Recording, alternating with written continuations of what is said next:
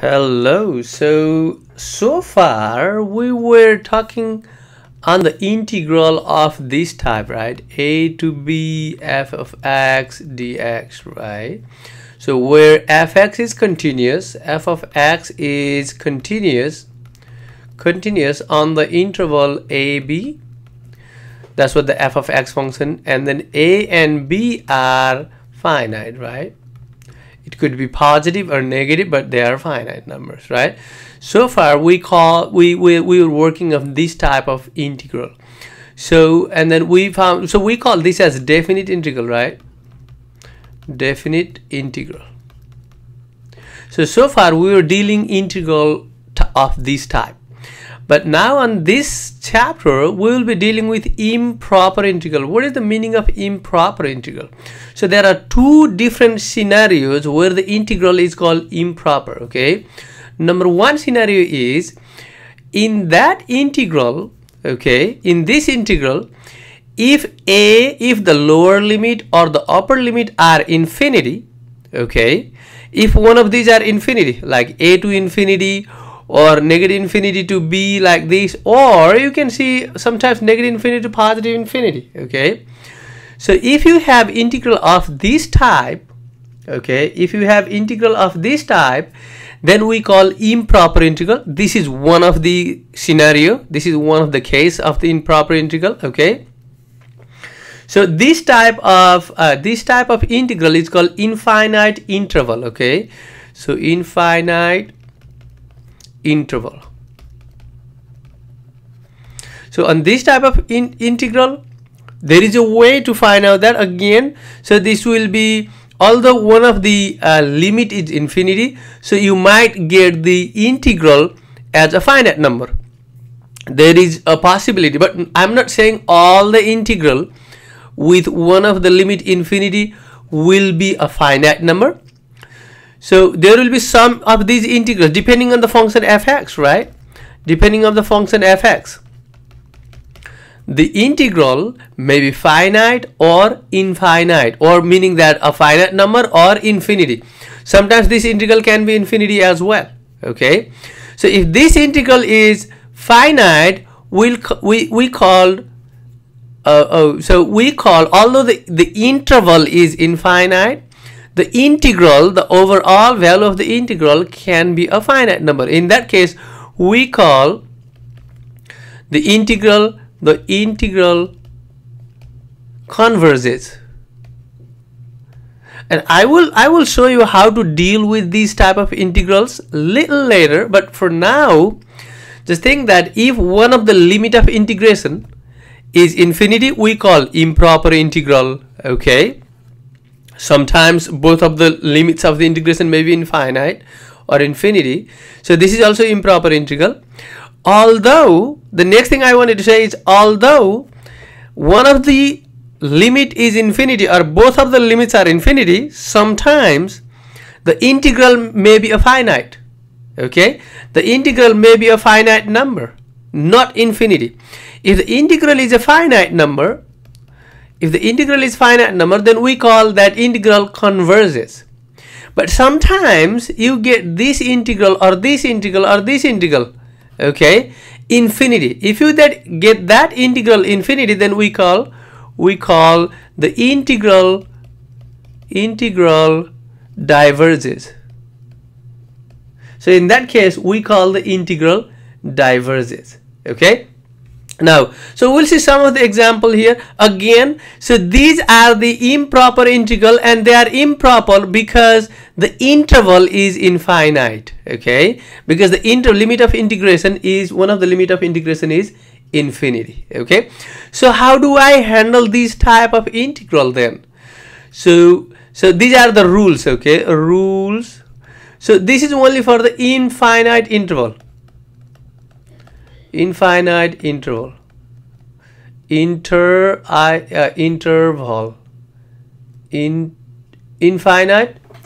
interval, okay? So let us see that rule. Number one, if you have, let's say, if you have a through infinity f of x dx, then to do this type of problem, what we do is we write limit okay, and then we do r tends to infinity, and then you can do a to r f of x dx. And we do the techniques that we did so far, we learned so far, and do the integration, and then at the end you plug in that limit. You keep the limit in every steps, and then find the integral using r. A will be a number, r will be just r itself, and then you find out the integral, okay, and then you find the you basically plug in the value of r at the end, okay. So that is one. So another is number two is, if the lower limit, or if you have, let's say, negative infinity to b f of x dx, okay, if you have that situation, then you do limit r tends to negative infinity, and then you do r to b f x dx. Again, the same technique. If there is infinity, you just set that as a limit form. If one of the limit of integration is infinity, set that as a limit form, and then take the limit r tends to that value, that infinite value. If it is positive infinity, then r tends to positive infinity. If it is negative infinity, then r tends to negative infinity, and then use r in terms of infinity, okay, in place of infinity. And then you do the integral by using the techniques you learn, and at the end don't forget to plug in that limit r tends to negative infinity, okay. So the case number 3, sometimes you see this double infinity thing, like negative infinity to infinity f of x dx. Sometimes you see that, okay guys. So in this case, what you do is, you can do this as negative infinity to 0 f of x dx, right, and then plus 0 to infinity f of x dx, and then you do that limit thing next, okay. How do you do the limit? You can do limit, you can do r1 tends to negative infinity, r1 through 0 fx dx, and then you do this integral separately. Plus another is, you can take limit r2 tends to positive infinity, and then 0 to r2, right, and then f of x dx. So it is the similar idea, okay, just you need to break this single integral to the sum of the two integrals there, right, the first integral and second integral, and you do it, work on them separately, okay, and then you plug in the limit of r1 and r2 at the end. That's what you do it, okay guys. So I am going to present some examples, and then you will see this is very easy most of the time. Sometimes it may be a little bit longer, but you should be okay. It's not hard at all, okay. Let us do example. And again, whenever you find out the integral, this type or this type or this type, if the integral is a finite number, we call that converse, C-O-N-V-E-R-G-E, converse. If that integral is infinite, although the limits are infinity, the total value of the integral can be a number, a finite number. In that case, we call it diverges, okay. Let us see example. So example is, let's say, does 1 through infinity 1 over x square converse? There is dx also. Does it converse? If it converges,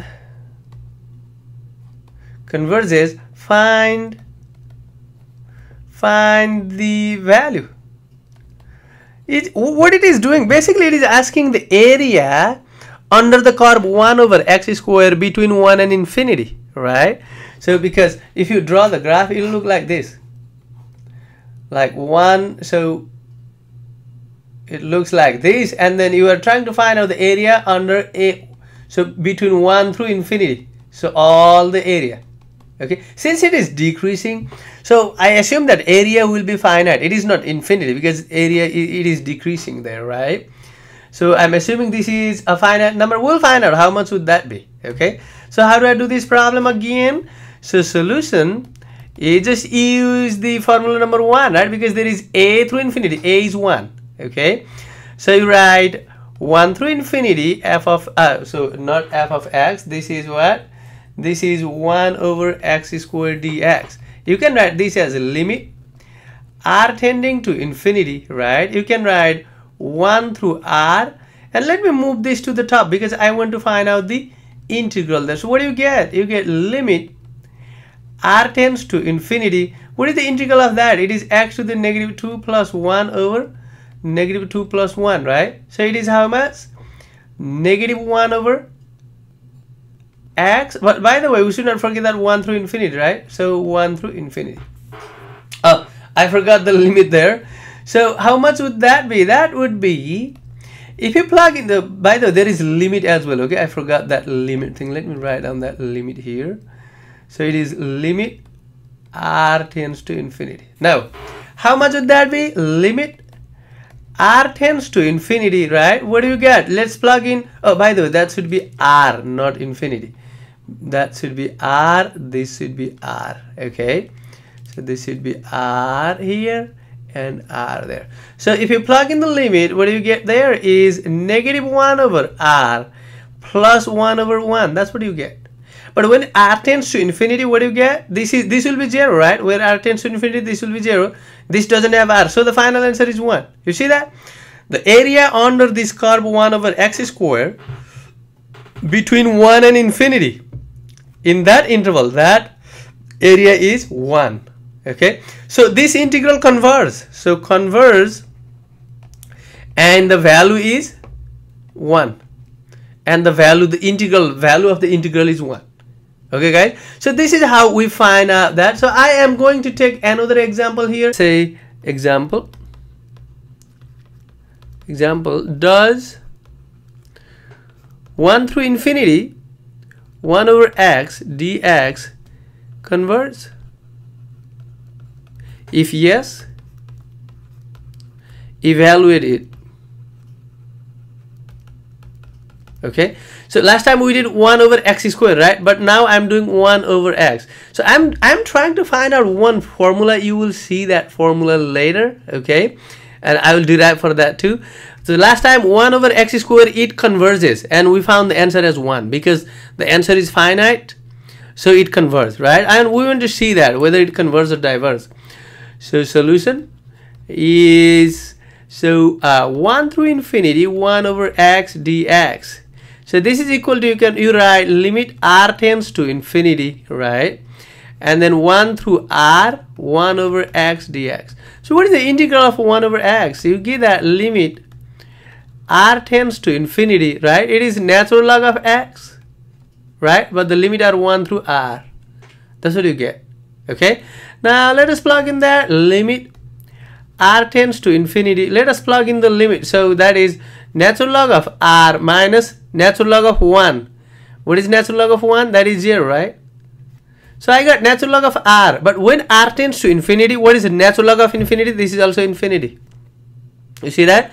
So this goes to infinity. When you pick r tends to infinity, this goes to infinity. That means this integral diverges, right? So hence 1 through infinity 1 over x dx diverges. Okay, and we know that. Do you remember the last example? Last example say that 1 through infinity 1 over x square dx converges. We found that converges because that value is finite, but this value is infinite, so it diverges. So I am going to find out one formula here for that. Okay, that's what we call P integral. P integral. We can basically derive that formula. Okay, the P integral formula. This is what we call P integral. P integral. So over a through infinity. Okay, so the statement is for a is greater than 0, the integral a through infinity 1 over x to the p dx converges if p is greater than 1, and then if p is for other values of p, for example, and so if p is less than 1, it diverges if p is less than 1, and then so if p is equals to 1, Okay, if p is equals to 1, then it also diverges. Okay, it also diverges. I should say p is less or equals to 1, it diverges, because we saw that this integral diverges because the exponent was 1, right? And the previous integral, this integral converges because it was greater than 1. So this is the formula we can use.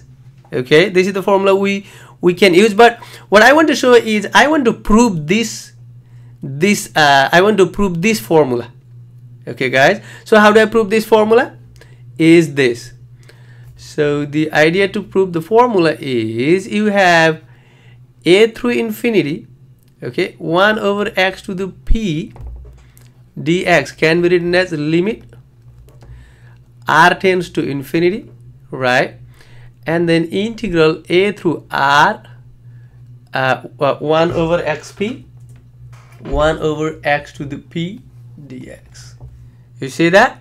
So what do you get with that? That is basically limit r tends to infinity. So you can write this as x to the negative p plus 1 over negative p plus 1, right? And then what? And then this is limit is 1 a through r. You see that? Now let us plug in that limit. This is equals to limit r tends to infinity. And then I can write 1 over 1 minus p. Let me write down that outside, okay? That will be easier because, so 1 over 1 minus p, okay? And then what? So you get 1 minus p. So it will be r to the 1 minus p minus a to the 1 minus p. You see that? So we don't need to worry about a to the 1 minus p. This will be a finite number, right? But the thing is that one. If p is equals to 1, what happens? You will get 1 over infinity. So it will diverge, right? If, let me write down that with different color. If p is equals to 1 from here, then a to infinity 1 over x to the p dx goes to infinity, so diverges.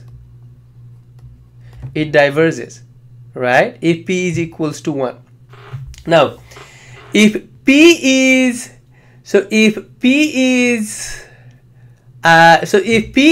greater than 1, what will happen?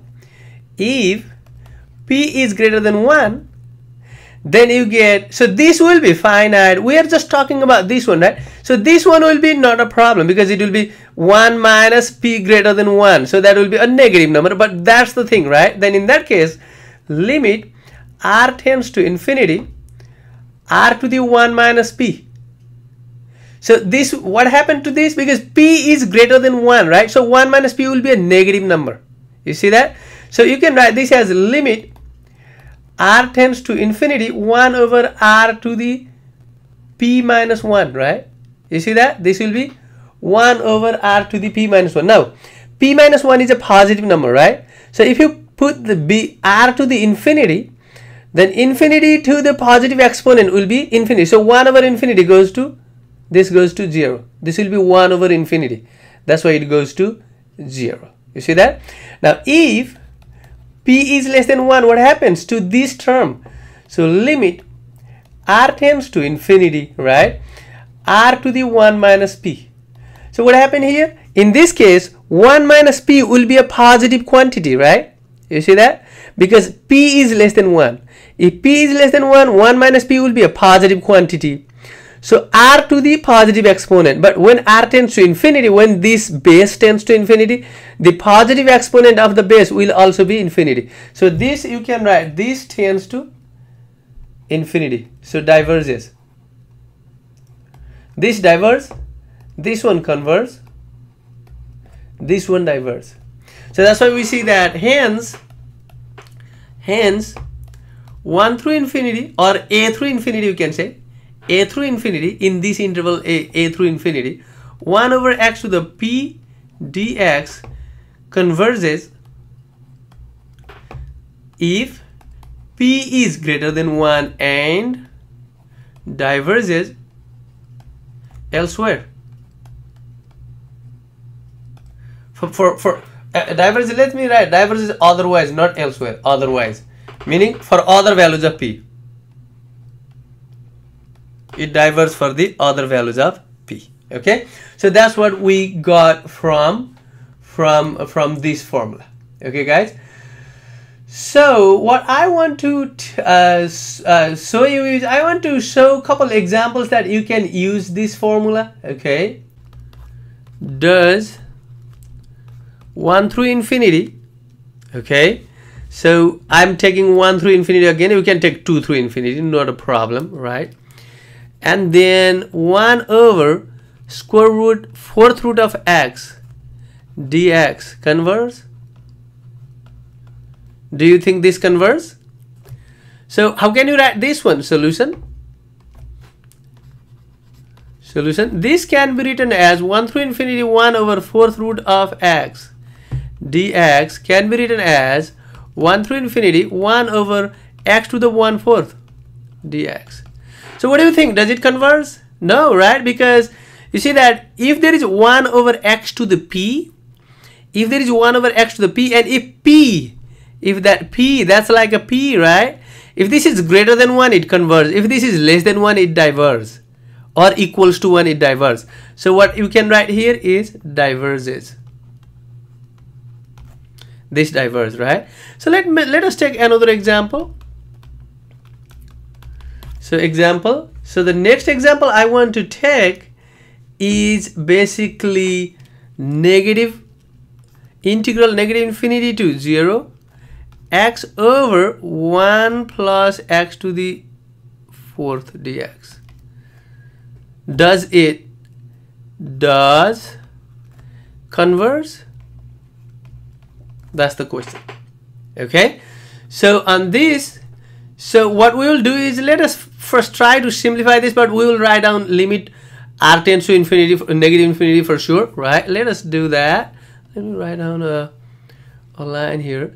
So negative infinity to 0 x over 1 plus x to the 4th, right, dx can be written as limit r tends to negative infinity and then r through 0, okay, x over 1 plus x 4 dx. How do I simplify this? So I want to simplify this as like this set. Let me use different color for that. So set x squared equals to u, because you see, if you do that, then you will get 1 over u squared there, right? Then 2x dx equals to du, right? So x dx will be 1/2 du, right? So this limit can be written as what? And also if x tends to r, if x tends to r, then it will be what? So I mean, we can come back, no problem. We can come back later, okay? Or even what you can do is, I mean, you can do like this. Just take that integral first. Just take that integral and then find the limit of integration, right? So just take this integral and then just keep that limit of integration later. So just keep that limit of integration and come back. You can do that, or basically you can just change what is the limit of integration here. So either way, it's the same thing, okay? So when x equals to 0, then r will be, so, and then u will be 0, right? Then u will be 0. When x equals to r, then u will be r squared, right? You can do this one as well. So if you do that, then what is that integral look like? Then it will be limit r tends to negative infinity, right? And then what do you get there? R squared through 0, right? R squared through 0. You get x dx will be 1/2 du, and then this will be 1 plus u squared. You see that? So this can be written as, let me put that 1/2 outside. Let me pull that 1/2 outside. You'll get 1/2 limit r tends to negative infinity, right? And then you get integral r squared through 0, right? Integral r squared through 0. Then you get 1 over 1 plus e squared du. So how much would that be? That would be 1/2 limit r tends to negative infinity, r tends to negative infinity, that will be tangent inverse u, right? And then the limits are what? R square through 0. Okay, now let us plug in the limit there. So if you will plug in the, so there is 1/2 limit r tends to negative infinity, right? So what do you get? If you plug in 0, then tangent inverse 0 is 0 minus tangent inverse r square, right? You write tangent inverse r square. You see that? So you got tangent inverse r square, and then if you distribute that, what do you get? 1/2 limit r tends to negative infinity, and then negative tangent inverse r square. So what is, if you plug in the limit, what do you get? You will get tangent inverse infinity, because infinity square is still infinity, right? So tangent inverse infinity is how much? That will be, there is negative 1/2. You know what angle of tangent is infinity? That is pi over 2, right? You can write pi over 2. You see that? So if you plug in that, then it will be like, it will tend to negative tangent inverse infinity, right? That will be basically pi, negative pi over 2. So this value is pi over 2, so that will be, so the final answer is pi over 4. That's what you get there. Okay, that is the so that is the basically the final answer. Okay guys, that's what you get there. All right, so sometimes you may have to use like integration by parts. After you replace that infinity by r, you do the technique that you used to do. Okay, use the technique you used to do, or you learn to find out the integral in the final form, or to get rid of the integral sign. Okay, and then you can plug in the limit. Let me take one example that is also done in the book. So it says evaluate 1 through infinity. This is very good example. Okay, 1 minus x to the times e to the negative x dx. So you want to evaluate this integral. Again, to do this problem, you can use integration by parts here. You need to use integration by parts. Okay, so let me write down the solution here. So 1 through infinity, 1 minus x to the times e to the negative x dx can be written as limit r tends to infinity, and you can write 1 through r, right? And then 1 minus x times e to the negative x. You see that? So what should be u, what should be v? What is the formula for the product rule? There is, by the way, there is dx, right? What is the formula for the product rule? It is ILATE. I is the inverse function. There is no inverse function. L is the logarithm function. There is no log function. The A is the algebraic function or the polynomial function. There is, so that should be u. So that should be u. That should be v, right? When you use. So there are different ways to do that. I can use that method is write down u and then v. So u is 1 minus x. You find out the derivative, negative 1 and then 0. V is e to the negative x, right? So what is the antiderivative? That is negative e to the negative x, and e to the negative e to the negative x. That because there is another negative comes here. That's why I did that. So that's the positive multiplication. That's a negative multiplication. Okay. So what do you get then? So what you get there is, let me write down that. So you will get limit r tends to infinity. Okay. The integral of that is 1 minus x to the times negative e to the negative x. Okay.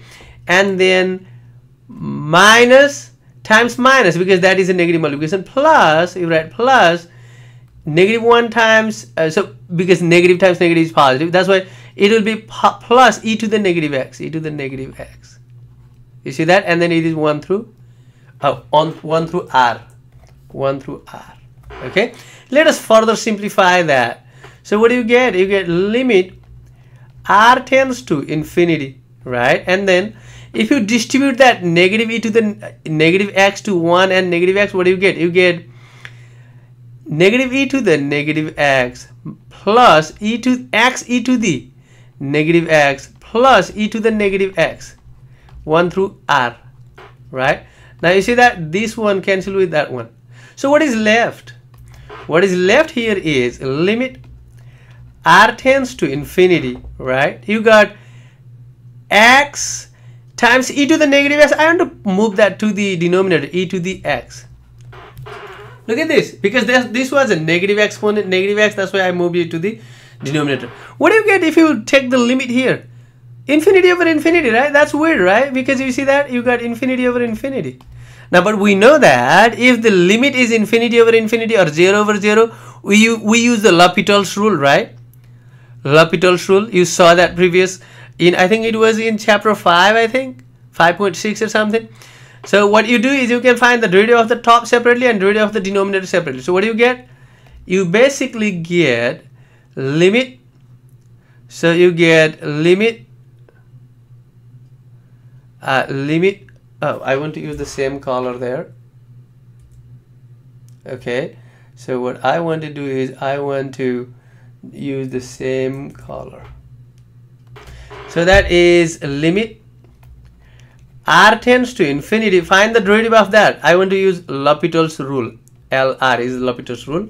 So 1 over e to the x. That's the derivative of the top is 1. Derivative of the bottom is e to the x. But what is the limit? 1 through r. So 1 through r. You see that?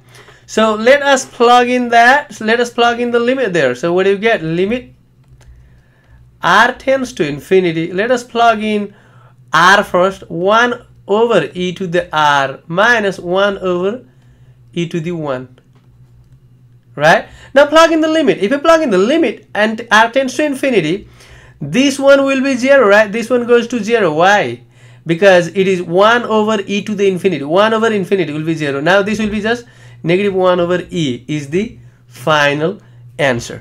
Okay guys, so this is the first type of improper integral where one of the limit is infinity.